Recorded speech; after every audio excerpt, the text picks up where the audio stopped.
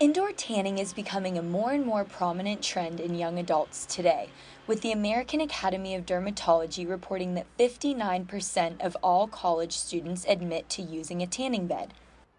Bree Poole is no stranger to this fad. Bree has been tanning for 5 years now, since her senior year of high school. I probably tan at least 3 days a week. The Skin Cancer Foundation says if you tan before age 35, you increase your risk for melanoma by 75%. They also report that more than 419,000 cases of skin cancer each year in the United States are linked to indoor tanning. In a very short amount of time, indoor tanning can have long-lasting negative effects on a person's skin. If this happens, you will find yourself visiting the dermatologist's office quite often.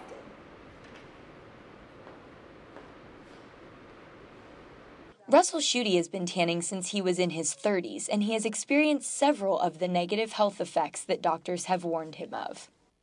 I now have to go to a dermatologist every 3 months, whereas I used to go once a year.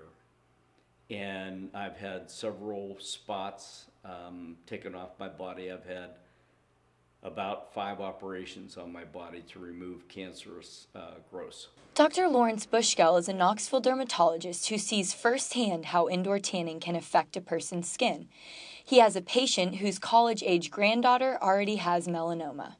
We see teenage and young women in their 20s are now coming in fairly regularly with melanomas.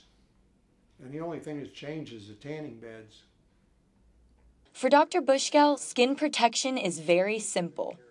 People are living longer, and if you live longer, you're going to have to deal with the kind of lifestyle you did now.